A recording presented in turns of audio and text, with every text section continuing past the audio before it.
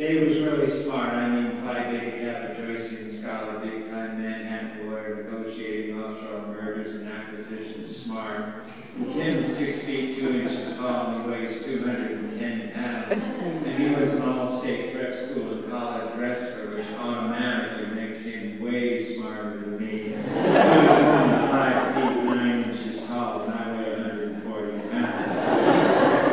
Intellectual capacity is no contest between Tim and me, believe me. About a year and a half ago, our mother died at age 90, and for some godforsaken reason, she made Tim and Dave and yours truly the 3 co-executors of her will. I don't have to tell you who recused himself immediately from that legal obligation so that his 2 brothers could actually round up her estate, put it through probate, talk to all the lawyers and realtors involved with selling her house, tie it all up neatly in 6 weeks max, and walk out of the bank pushing wheelbarrows full of cash. Part of which, out of sibling generosity, they actually shared with me. Dave signed the checks, so I want to take this opportunity to thank him for sending me all that loot, which I have since donated to the Occupy Wall Street movement and the Edgar Casey Foundation.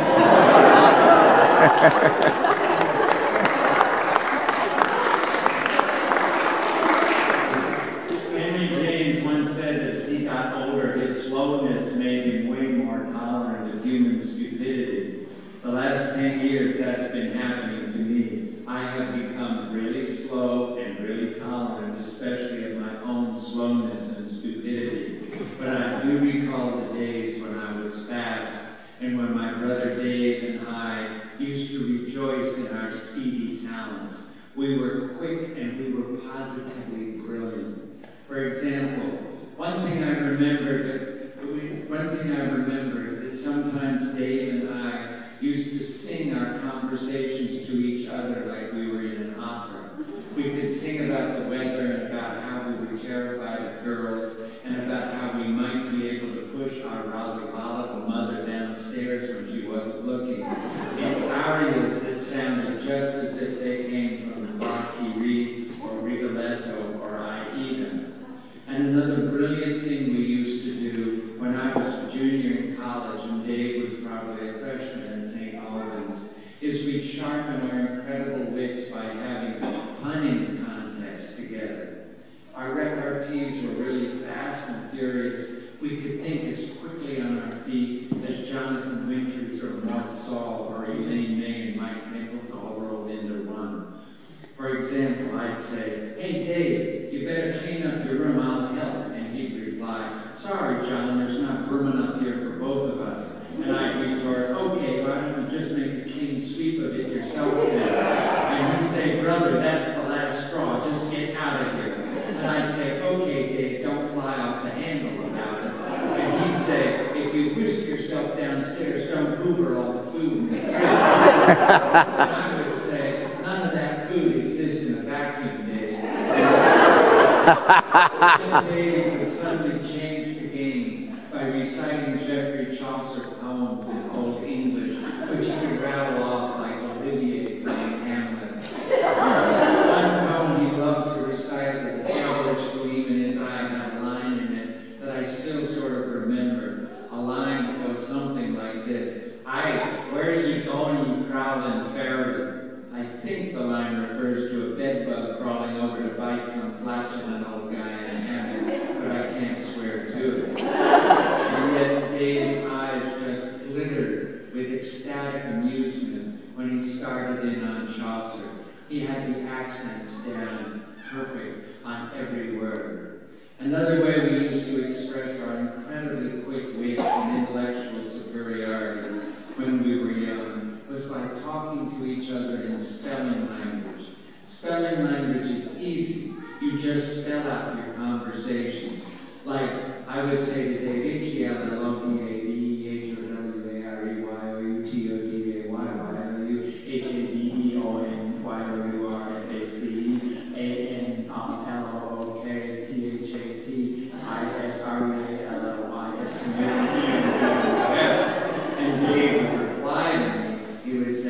T-H-A-T apostrophe S-R-I-G-H.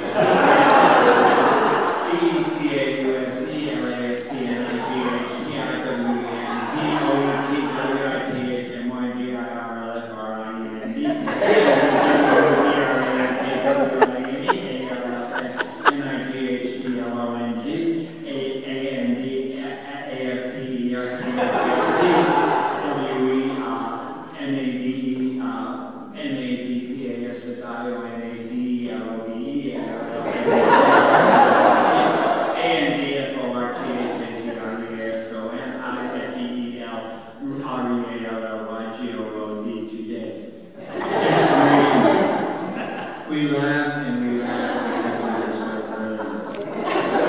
We could spell out those conversations, lickety-split, and nobody could understand us. They thought we were speaking Chinese or vernacular Swahili, or maybe they thought we both had, what's it called, Asperger's syndrome. And we were simply talking Pig Latin backwards for fun.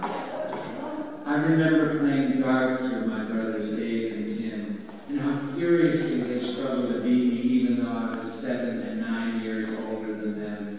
And I think I was heartless, and I would almost let them win, but then at the very last second I would throw 6 bullseyes in a row, eking out the victory, and they would just stare at me incredulous. And I remember playing lawn tackle football with them in Virginia. It was the same deal. It was always Dave and Tim against me, and they would get ahead by 4 touchdowns. And then suddenly they couldn't bring me down, and I would score 1 touchdown, then another, then another, then another. And finally, I would drag them across the lawn, one little brother attached to each of my legs. But of course, they were unable to bring me down, and I would score the winning touchdown, and they would start wallowing. I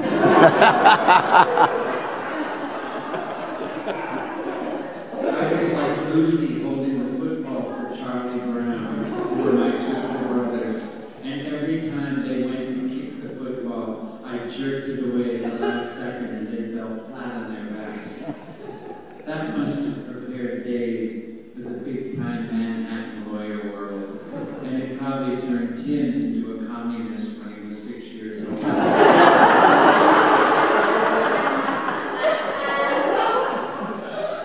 I recall how in the winter of 1952, Dave and Tim and I were tobogganing down a snowy hill by our house in Wilton, Connecticut, onto a frozen pond at the bottom of the hill. Dave was 5 years old and Tim was only 3. But can you believe it? They crowded onto the toboggan with me, and they actually trusted me not to kill them as we sped 50 miles an hour down the steep hill. And then we whirled spinning across the ice and slammed into the frozen opposite bank. That same year, in 1952, 5-year-old Dave and 3-year-old Tim helped me kill a milk snake and put it on our mother's breakfast tray. We got her breakfast in bed in her upstairs bedroom. How she shrieked and how we giggled. I was a great influence on both of my children. I toughened them up and I taught them how to be Machiavellian. I remember visiting Dave at the Ledyard Canoe Club when he was at Dartmouth. My wife Ruby and I watched him do rolls in a kayak in the Connecticut River. That was really trippy. I would never have had the guts to do such a thing. It seems that Dave was fearless. When he was at Dartmouth, Dave also enjoyed explaining James Joyce to me. I couldn't even begin to read Ulysses, but Dave seemed to interpret and analyze every single sentence in the book. He was like Ezra Pound meets T.S. Eliot in a film by Alejandro Jodorowsky. I guess it was in the early 1970s that Dave came out west, and he lived in Aspen, Colorado, and he came down to visit me in Taos, and I would drive him to the nearby Buddhist Lama Foundation north of town on Sundays so he could spend the day Sufi dancing with all the hooky-mookies. Then I would drive back to Lama and pick him up at dusk. He would sit in my living room in the lotus position, very quiet, with a smile on his face, meditating. I would tiptoe back and forth in the house, intent on not disturbing him. He would sit on the floor at the end of my living room, under the picture window, in a meditating trance with a serene smile on his face. I really loved that serene smile. Dave worked in the Aspen bookstore for a while, and he would send me boxes of books, all the latest novels and other works, and philosophy, you name it. Same deal when he moved to Washington, D.C. We exchanged so much information about books, authors, movies. He sent me books as diverse as Animal Architecture and Robertson Davies' Fifth Business. And later in life, one of the books he sent to me was a volume that I really cherish, a beautiful leather-bound volume, complete works of Garcia Lorca in Spanish. All of his poems, plays, all of his writings, all his drawings also. Dave's dedication to me in that book is, to John, with love in all languages, Dave. I wrote him many long letters during the Vietnam War, urging him to reject the Army, file for CO, and all of that. And he actually had the courage to do it. And back then I'd write him long letters about problems I was having writing a novel. And we went back and forth about all those things. He was such an articulate comrade in the literary and philosophical worlds, even when very young. I remember Dave and Tim and I surfing together in the big ocean waves at Jones Beach on Long Island when we were kids. And I remember foining for flounders with Dave and Tim in Mauritius Bay, swimming along with our snorkels and frog feet and our foins. And I remember playing music with Dave and singing songs together. When I was 15 in 1955, I got into folk music and I bought a guitar, and I started playing Weaver's tunes and Lead Belly and Josh White blues and Elizabethan ballads. I learned a lot of tunes from our father growing up. He was also David Gelson Nichols, and Dad played guitar and sang wonderful songs to us, like Jimmy Cracked Corn and Frankie and Johnny and Little Joe the Wrangler. When Dave reached 13 or 14, he picked up a guitar and we shared folk music and blues and all sorts of tunes together. He became great on the guitar. In the past weeks, I've been going through the many letters we exchanged over the years, and I came across this letter he sent to me. It was undated, but I think it was around 1962, when I was living in Spain, and he was a freshman or sophomore at St. Albans in Washington, D.C. Apparently, I had sent him some records, and he was responding. Dear John, merci, bo, good, daddy-o. My band's good. I played them all last night. I was so inspired that today I went out and bought a big book by Alan Lomax called The Folk Songs of North America. It has 2 John Henrys, both different than Josh White's, and a Frankie Allen. It also has the history and all that jazz. It has a talking blues, a talking gospel blues, a good morning blues. I mean, it's packed full of songs, about 300.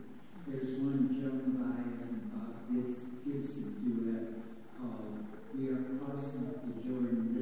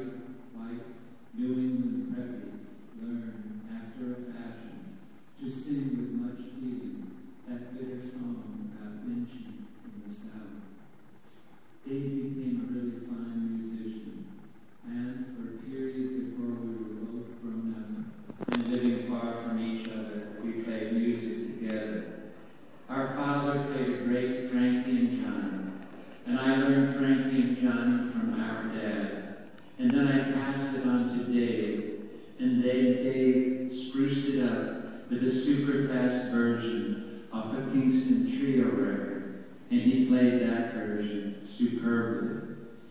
Part of the chorus to Dave's Frankie and Johnny goes, I'm going away, I'm gonna stay, I ain't ever coming home. You're gonna miss me, honey, the days they say to come. When the winter winds begin to blow and the ground is covered up, and when you think of that day, you're gonna wish me back, your loving man. You're gonna miss me, honey, in the days they say to come. And this is true with love in all the languages I know. I'm really gonna miss my brother in the days they say to come.